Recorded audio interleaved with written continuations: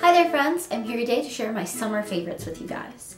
So I know that typically people do monthly favorites, and I've been thinking about starting that up again, so I'd love to hear from you about if you would like to see a September favorites video at the end of this month. But I figured I would compile kind of my June, July, August favorites into one big summer favorites video. A lot of this is stuff that I loved using in New York City. So I have for you today some face products, some makeup, a couple of clothing items, and then some media type things to talk about as well. So let's go ahead and get started. The first thing I have to share with you is this face wash. It is by Soap & Glory, and it is amazing. I have loved using this. This is my new bottle of it. I had a travel size one that I bought to see if I liked it, and I went through that so quickly. It is the Face Soap and Clarity 3-in-1 Daily Detox Vitamin C Facial Wash. Smooths, cleans, purifies. Let's see. It's a high-tech foaming facial wash formulated with complexion-friendly, non-dry, and easy-rinse surfactants that will do a bang-up job at washing your face. Basically, it's great. It's meant for all skin types. It smells amazing. It smells very minty, and I love it. And it has these little things in it that I guess are supposed to help clean your face, or in things that clean stuff. I don't know what they're called.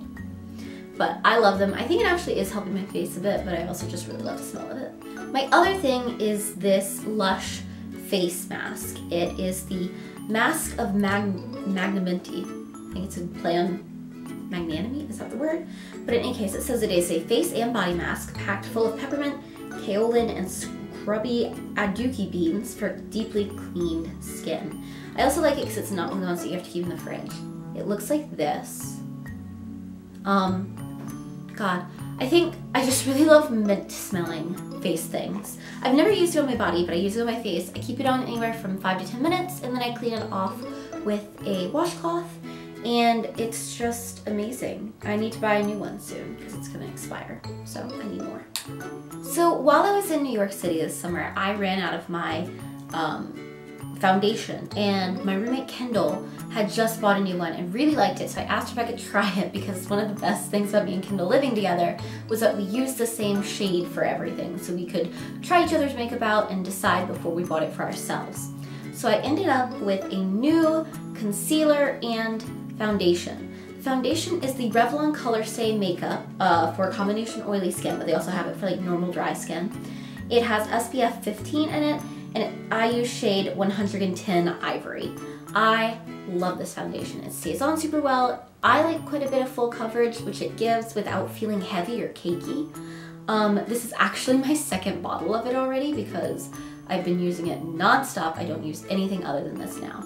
And I really love it. I used to use the Revlon Color Stay like years ago, but I hated it because it didn't have a pump, and so now they've re-released it with a pump on the top, which makes life so much easier. And my new concealer is, I think it's Maybelline? Yes, Maybelline. I've like used it so much I've rubbed it off. This is my second one of this as well. I use shade 15, which is fair, and it is the Fit Me Concealer. I think that's all it says.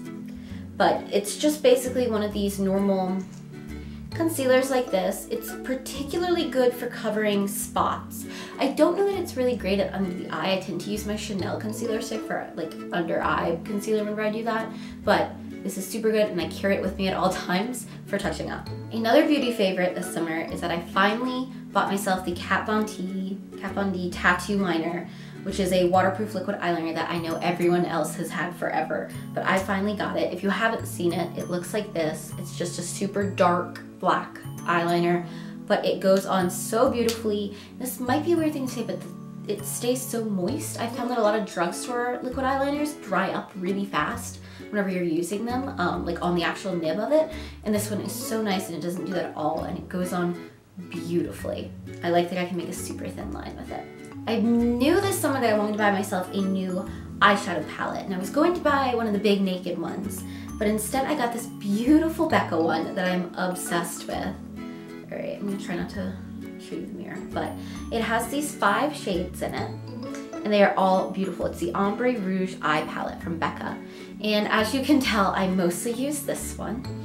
which is the middle shade, and it's actually, I have it on today. It's just this beautiful kind of rosy toned coppery color.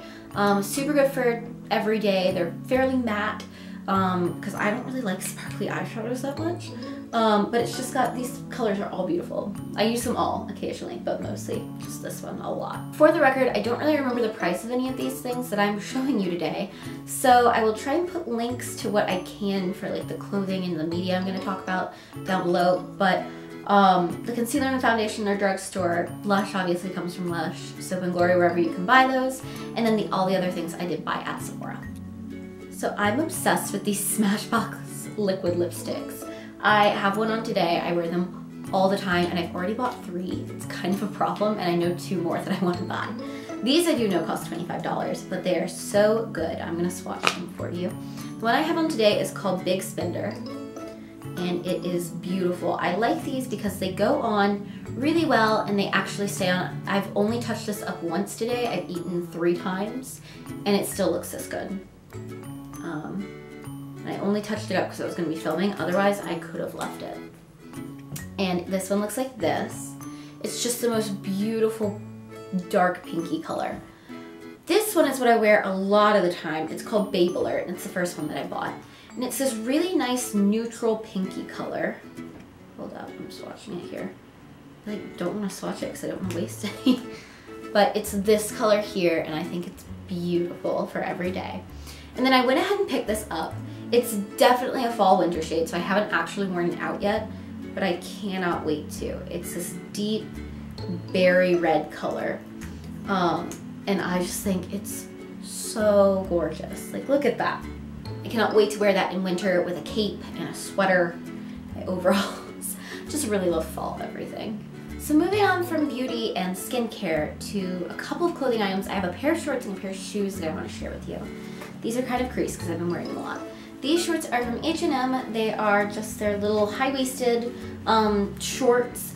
They, I believe, cost $12.99, $12.99.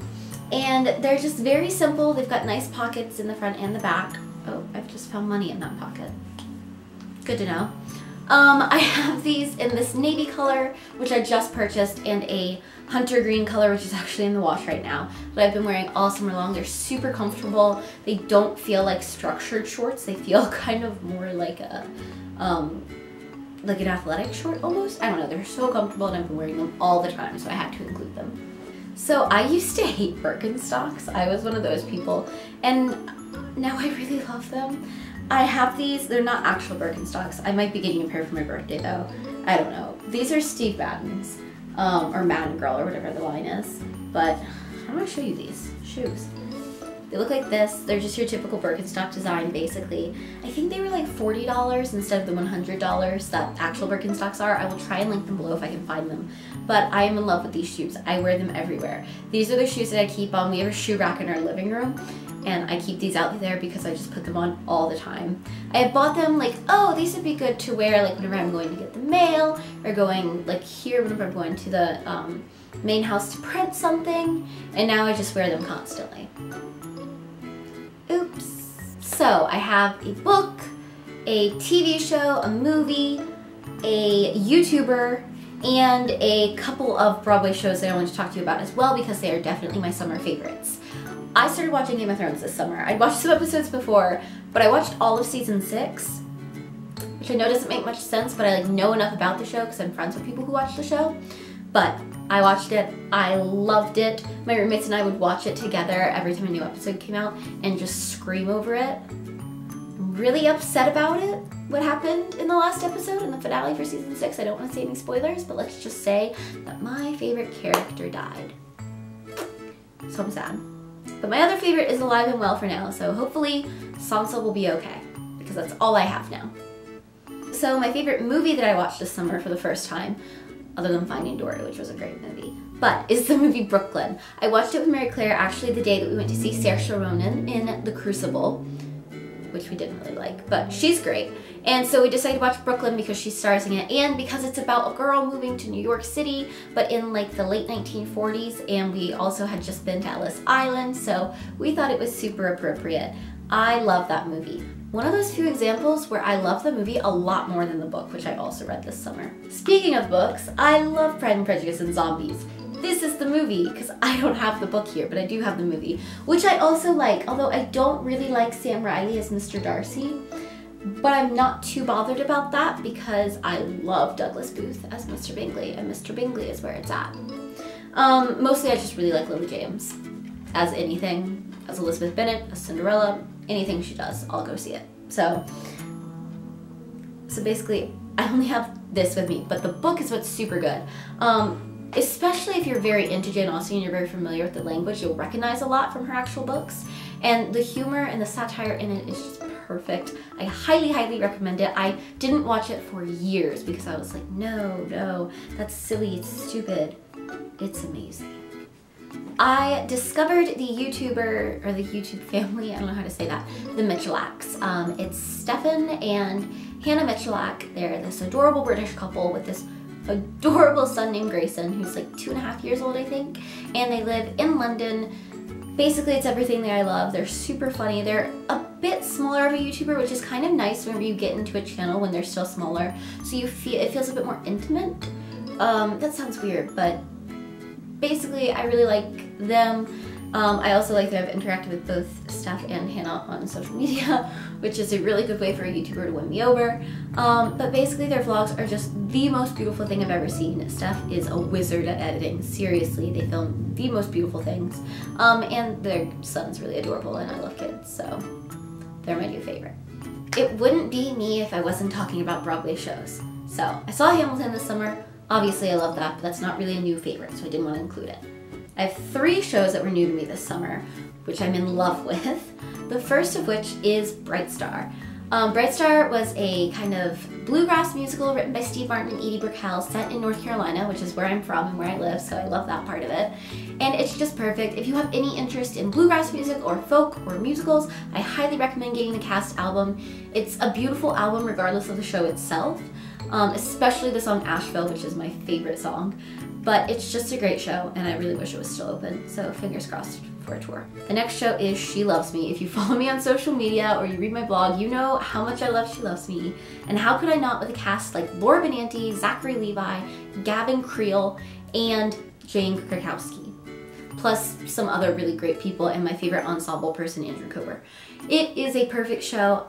One of my favorite movies of all time is You've Got Mail, and this is based on the same story that You've Got Mail is based on. So it's set in 1930s Budapest, and it's just the most adorable show. There was a live stream of it. It was the first Broadway show ever to be live streamed, which yes, I also watched, even though I saw the show 4 times. But that will be being released in movie theaters in November, so if you haven't seen it, you can see it then. And finally, I saw this little show called Daddy Longlegs that was off Broadway. A friend had told me to check it out, but there were $25 student tickets, so I thought, why not? It's based on a New England children's novel from the turn of the century, and I'm in love with it. It's about this orphan who very much reminds me of Jo March from Little Women, and her mysterious benefactor who decides to pay for her to go to college so that she can be a writer. Right? I said Jo March. But it's basically the most adorable show. Definitely check out the cast album if you want to find out more. She Loves Me also has a cast album that you can check out. Basically buy all the cast albums. I will try and put links to this below. So I would love to hear what you guys have been loving over the summer, because I'm always open to suggestions for beauty products, face products, YouTubers. I'd love to watch more people who live in London because I might be moving there next year. Fingers crossed. And basically anything you want to tell me about, I would love to check out. Also, don't forget to let me know in the comments or on social media if you would like to see a September favorites video. Don't forget to give the video a thumbs up if you liked it so that I know to film more of this type of video. And to subscribe to my channel if you want to see more of me. And if you would like to see a room tour soon. You can also follow me on Twitter and Instagram. I'm at NicoleAckman16, and check out my blog, which is flowercrownsandrevolutionaries.blogspot.com, where I post a lot of theater related content, as well as some like outfit posts and things like that. So hopefully I will have a room tour for you soon. Until then, I'll see you next week. Bye. What? No. Guess who's back? Back again. The best testament to how long lasting these are. They will not come off my hand. dear.